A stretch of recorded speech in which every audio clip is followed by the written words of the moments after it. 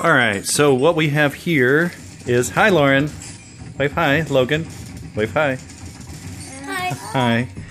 Well, what we're doing is they're playing Teenage Mutant Ninja Turtles, the arcade game. This is from the arcade machine. It's on an emulator, MAME emulator, using the Raspberry Pi that I put together. This is the machine that did it. It's about the size, a little larger than a credit card, but it's a little thicker, of course. It looks pretty nasty right now because I've got several components in, including my Cat 5 cable. These guys are easy. This is my power. This is my HDMI going to the TV. Robots. I've also got a wireless keyboard somewhere around here. Below, I've got, it has 4 USB ports, and so below I've got my 2 USB cables coming out to controllers. I bought some Super Nintendo lookalike controllers for about 14 bucks on Amazon. Logan.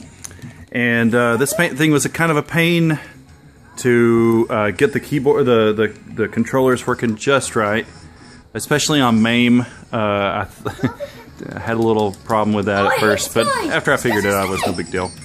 On the other emulators, I've got Nintendo Entertainment System NES emulator going. I have MAME, which is the arcade machine emulator, working right now. I've also got Game Gear, Sega Master System. I've got a couple of other things on there that I'm trying out.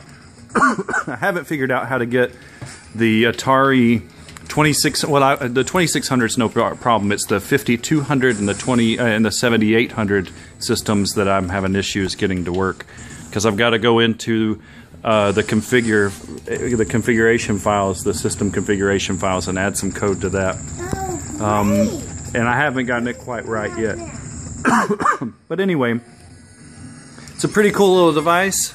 $35 for the Pi itself. If I open it up, that's what it looks like on the inside. I bought this case with a kit. Seems to work pretty well.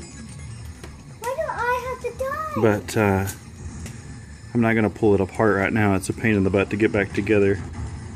But pretty cool device if you're like tinkering around.